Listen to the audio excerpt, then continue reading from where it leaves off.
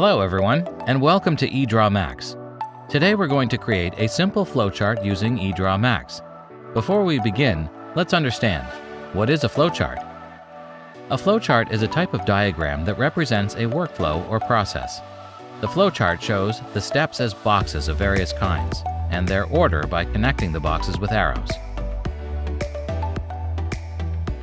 Let's create a job hiring process flowchart using Edraw.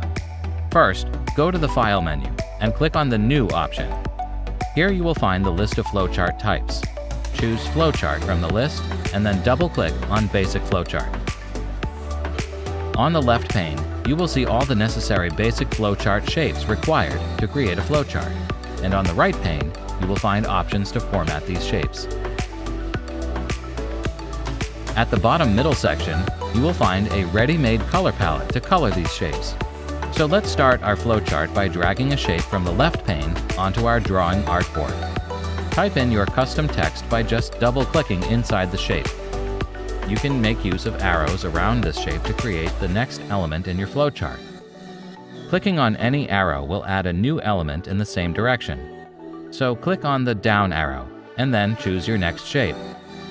Similarly, just double-click inside the shape to add the text again. Continue to click on arrows and start building your flowchart. One thing to notice is Edraw will also create connectors automatically in the direction of the arrow.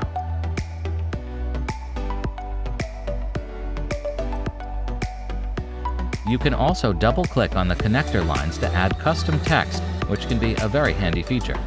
Drag another new shape from the left pane to create a new branch in your flowchart.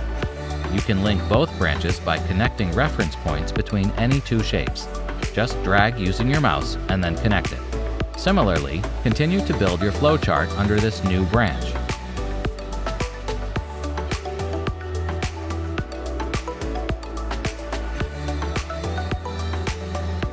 If you make a mistake and you want to replace any shape, just go to the Tools option and select the Change Shape option.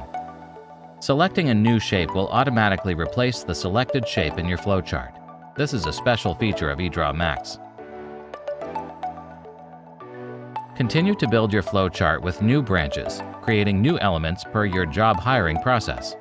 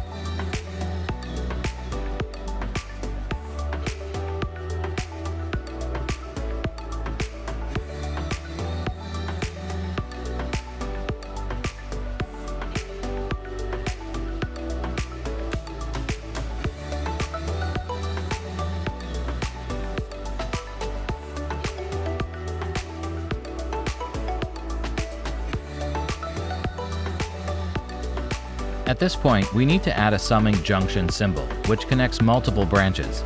So to add this, go to the Symbols menu, and then click on Predefined Libraries. Browse through the list, and then click on the Flowchart option. Under this, select Miscellaneous Flowchart Shapes. This will add a new set of shapes into the left pane. Drag the Summing Junction symbol onto your drawing artboard, and connect the multiple branches to it. Now format these shapes by coloring them. To do this, select the required shapes and then go to the right pane. In this section, depending on your style, choose the fill type and color the shapes.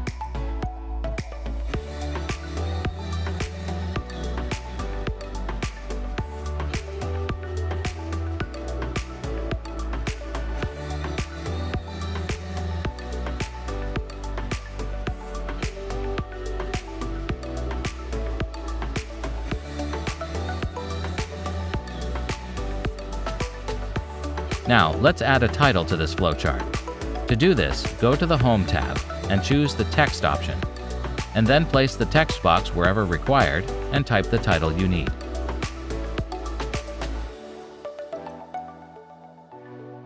In order to fit the flowchart into a single frame, right-click and choose the Fit to Drawing option.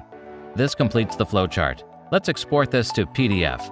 To do this, go to File, select the Export and Send option, choose PDF, and Save as regular PDF. Once it's exported, the flowchart will open in PDF format automatically. Thanks for watching.